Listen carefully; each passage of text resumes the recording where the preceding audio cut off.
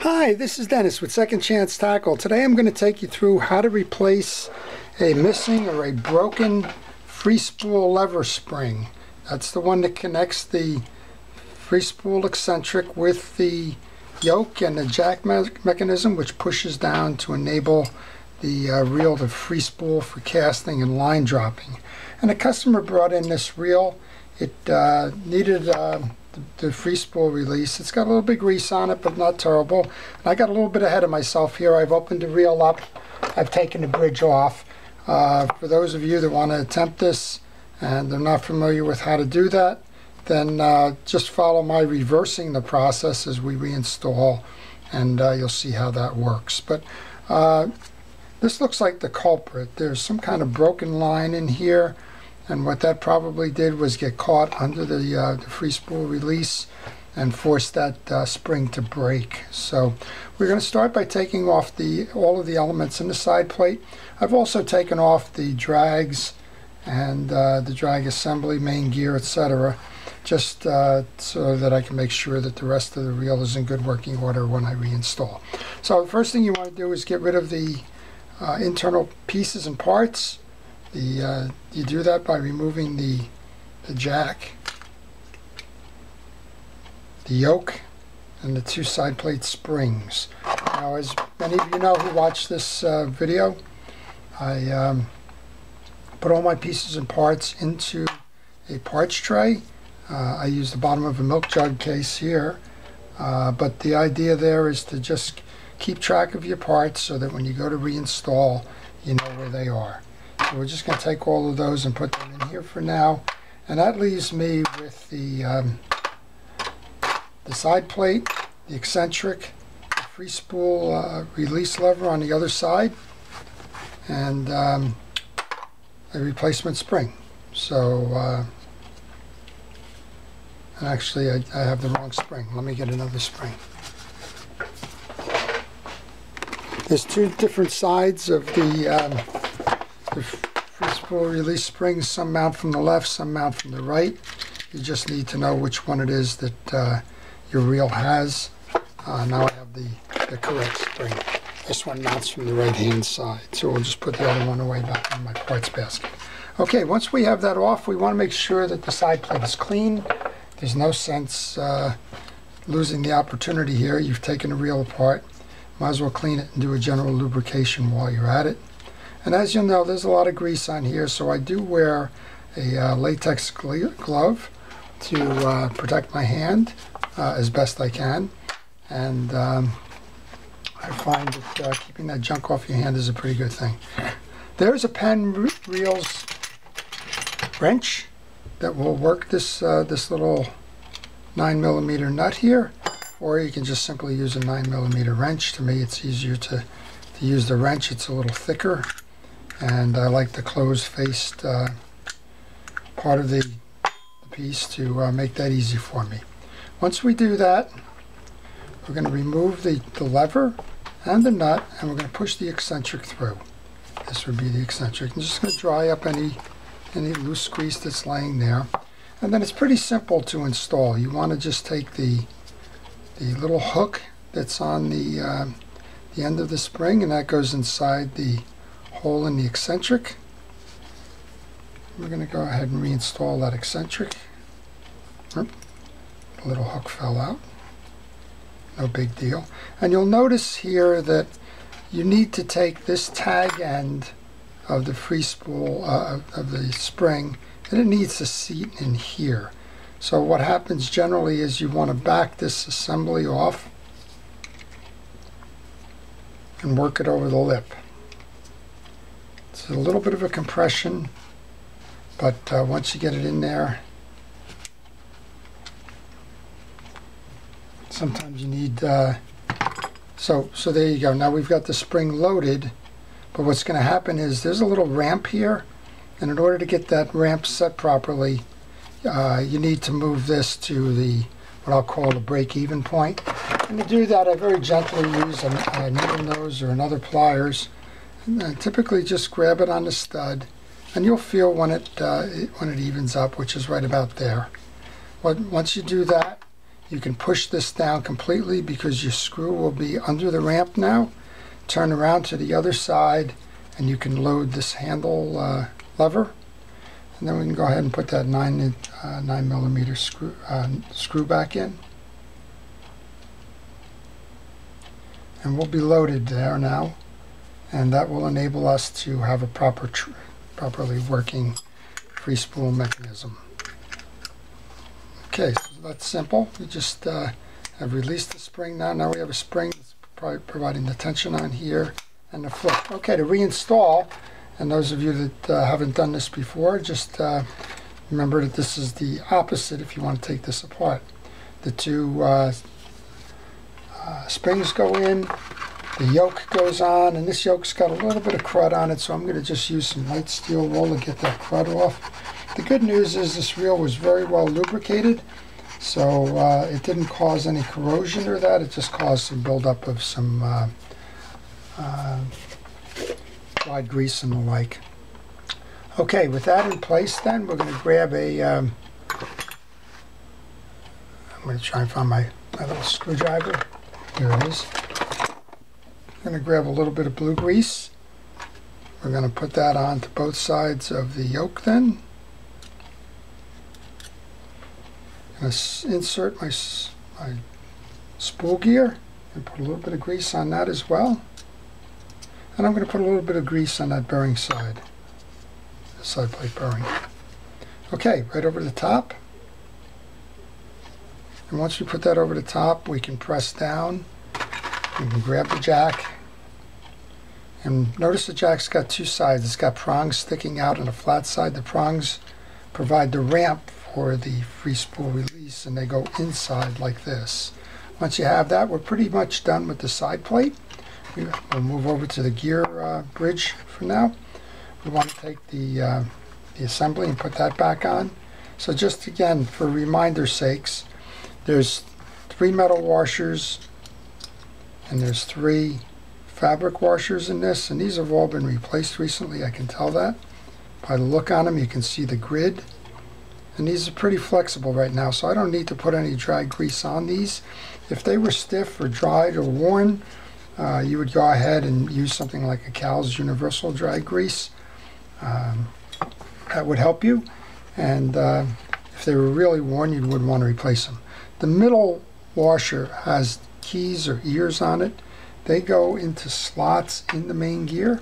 Make sure that they are properly seated in those slots. When they are, it will look like this. It will be proud. The gear will be proud of that. Last of the washers.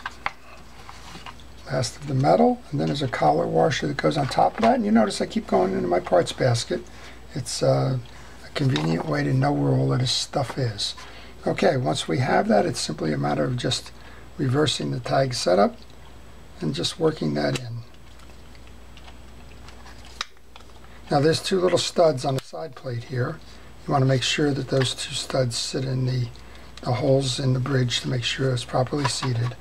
And then, again, if you haven't done this before, understand that there are 2 different side plate screws for the bridge. There's a partially threaded and a fully threaded. The fully threaded goes up top. That's because that's where those springs are. And the keeping that partially threaded allows those springs to ride on the unthreaded piece and not get caught up. Then we're going to go to the bottom. I do this in an X pattern. Again, fully threaded goes below. And I'm saying below, but you're not seeing it. You're seeing it upside down here. But the bottom of the reel is here.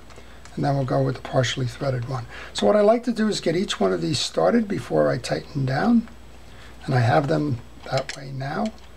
So once I get them all fully started, I go back and I thought I had it. I guess I don't have this one set.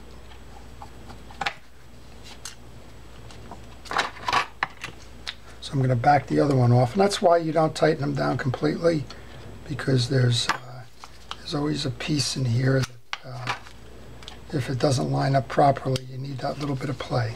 Looks like I got it that time. Sometimes a visual cue is a little bit better. There you go. Got that one.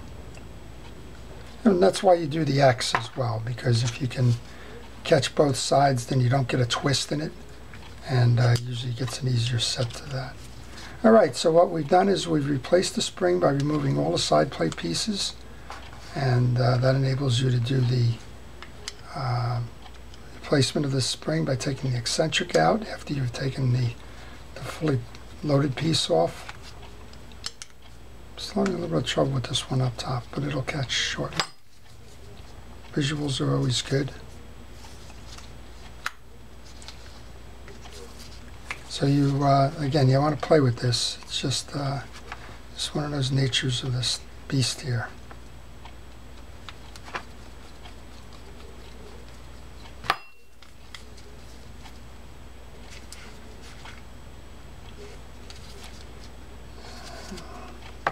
Just don't have enough, a little play in there.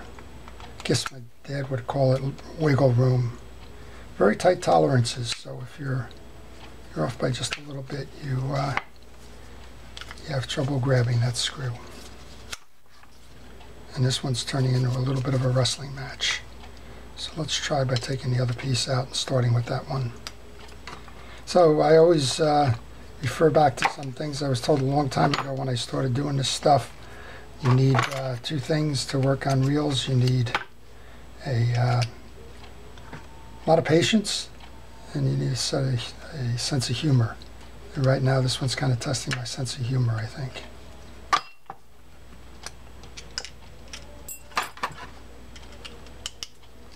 Just not understanding. There you go, that looks like I got it this time. So just a little bit of trial. Don't force anything. Forcing things can just wind up in a lot of bent or broken pieces and parts. Just know what has to happen and make it work accordingly. I have trouble on the other side, do I? Well, that should be seated. I don't understand that one. There you go. All right. Now we got it. Now we got it. It just takes a little while. So don't feel frustrated if you go through this and you find that you can't get a screw seated. Just play around with them. Again, it's pretty tight tolerances, and that causes some... All right, we're going to test to make sure it works this way. And test to make sure our spring is working, which it is. You can see how it moves the spool gear in and out. That takes that off of the collar on the spool. This is the collar on the spool. There's a little square shouldered here. And what happens is that lines in with the square inside the spool gear. And when you pull it back, it pulls it off of that collar. And it allows it to spin on this portion of the axle and spin freely. And when you engage, it wraps into that shoulder. Okay, so with that then, we're going to put the ferrule back on. And again, I got ahead of you on the front side of this video. But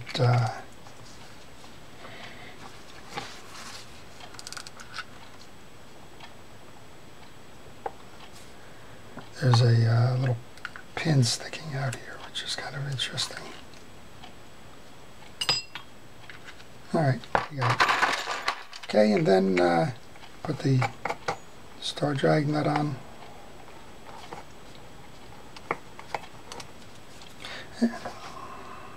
And if you run into any trouble with a star drag like this one, where up top you can't catch it properly, just put a Phillips head screwdriver into the pinion gear sleeve.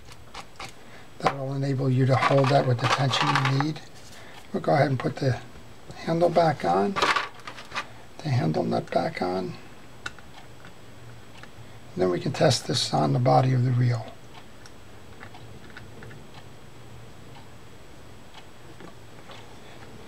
I'll just grab my, this is an aftermarket handle wrench. It's available at mysticparts.com, formerly pennparts.com. And if you do a lot of work on Penn Reels, it's worth having. It's thicker and it's longer than the one that's provided in the Penn Reel box. However, if you only work on reels occasionally and don't mind it, just go ahead and use the one that comes with the reel. There's no reason not to use that one. It's very effective. But like I said, I do a lot of these reels, and I just find it's convenient and easier to use the bigger wrench. But if you want, it's available on mysticparts.com. Okay, just having all kinds of fun with these set screws and things today, aren't we? So these are Jigmasters, and the Jigmasters that I'm working on here belong to a charter boat up here in the Northeast, and they've proven themselves very well. I know that I think the captain probably has 50 or 60 of these in his fleet, and has minimal problems with them. Most of them are abuse kind of things. All right, let's just make sure when we trip the lever now, we do have a free spool, and when we trip it back the other way, we are operational. Okay, that's kind of how you replace that free spool tension spring. And if you have that problem, don't be afraid of it. Follow the video as I did. Take pictures along the way if you're wondering, how did this reel come apart? How does it go back together, and so on. But really, it's not that difficult a task. And once you've mastered it, you can work on these things pretty much very effectively and solve most of the problems that are associated with this, whether that's drag washer replacement, which you saw me do earlier, spring replacement, clearing trapped line out of there, which you saw there was a piece in here for that, and so on. But at any rate, I hope this has helped. And if you enjoyed the video, please like it. If you want to see more, please subscribe. Again, this is Dennis with Second Chance Tackle. Thank you for watching.